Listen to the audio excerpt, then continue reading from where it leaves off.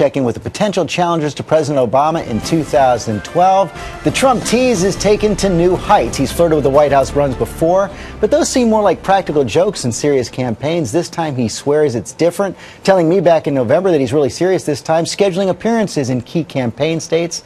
And when Ashley Banfield wangled a ride on Trump Force One, she got a whole lot more than she bargained for. And Ashley, boy, he unloaded on everything. President Obama to Charlie Sheen. Yeah, it wasn't too hard to wrangle the ride, by the way. And what a sweet ride it was. I spent actually more than about 5 hours with the Donald, traveling from New York to Florida. Private 727, folks.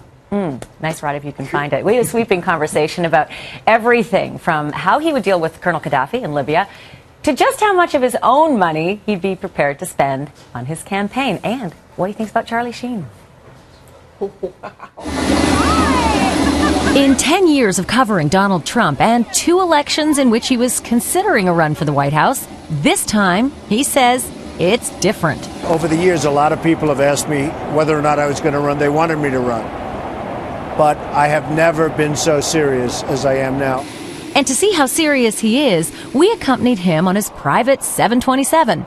And after a behind-the-scenes tour of this luxurious plane, one thing is clear. He certainly has the war chest to run. You'd put up $600 million for this? Absolutely, assuming I'm doing well. Do you have $600 million to spare? I have much more than that. Part of the beauty of me is that I'm very rich. So if I need $600 million, I can put up $600 million myself. That's a huge advantage. And on the issues, he's already taking a stand, like on Libya's Colonel Gaddafi. That's a Holocaust. If we could surgically strike and stop that from happening, I'd be for it, but not to get into a war. A surgical strike on Colonel Gaddafi? On Colonel Gaddafi. On piracy off the African coast. The country has never been so weak. I mean, even a thing like the pirates, they're nothing. They're nothing, Ashley. And they're taking over these huge $500 million tankers. Give me an admiral and a couple of ships. I would wipe them out of the sea so fast. He says this country's biggest problem is other countries like China, Saudi Arabia, and North Korea, and how they affect our economy. It's very interesting. While we spend billions of dollars a week on being the policeman for the world, China's spending billions of dollars a day on taking over the world economically. That's not a good formula for us. And to that controversial question, does he believe the president was born in the USA? Everybody that even gives any hint of being a birther, a word you didn't use, even a little bit of a hint like, gee, you know, maybe, just maybe this much of a chance, they label them as an idiot. Let me tell you, I'm a really smart guy.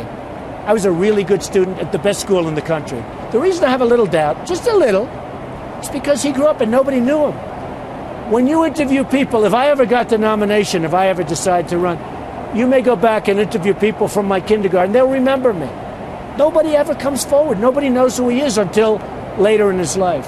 It's very strange. The whole thing is very strange. So we ran through the list of possible Republican contenders, and in true Trump fashion, he didn't mince words. Mitt Romney. Well, he doesn't seem to resonate. Tim Pawlenty. I don't think he's going to captivate the voters. Jon Huntsman. When you work for somebody else, as he has worked for Barack Obama, you don't then leave and run against that person.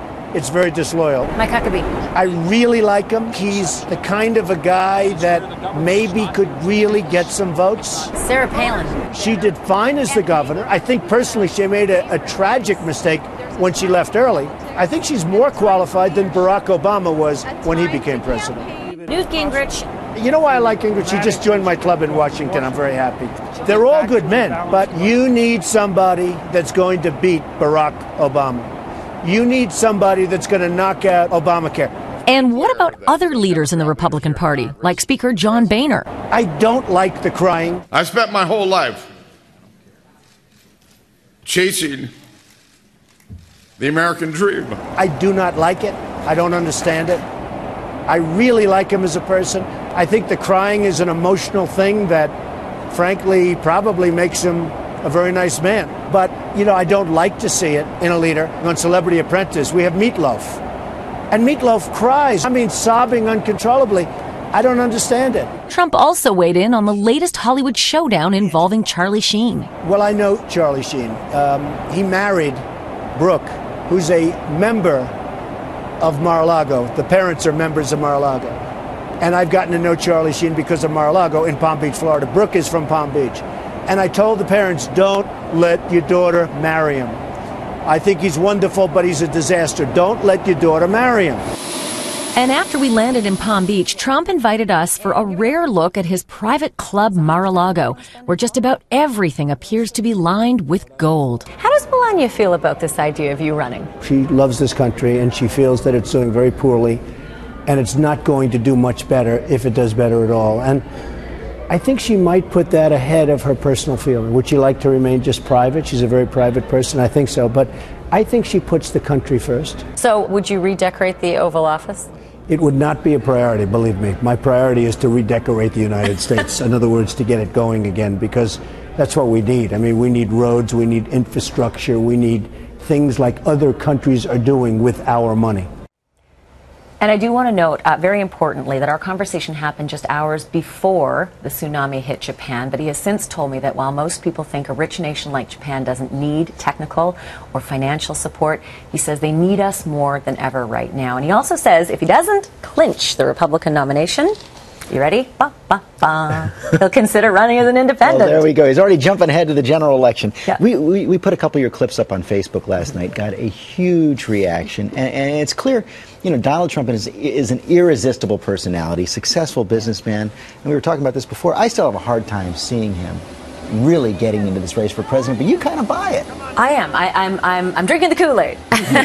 But I'll tell you what, I've known him for a long time, and I know that the last two rounds, was it 88, he wasn't as serious, and some people say it was a big publicity stunt. This time I really do think he's serious. I think he really wants to go for the gusto. And you saw him reaching out for a lot of that Tea Party support, wading into the birther controversy as well. He says they're the party of common sense. He loves the Tea Party. Okay, Ashley Banfield, thanks very much. You can see a lot more of Ashley's interview up on our website at abcnews.com/GMA.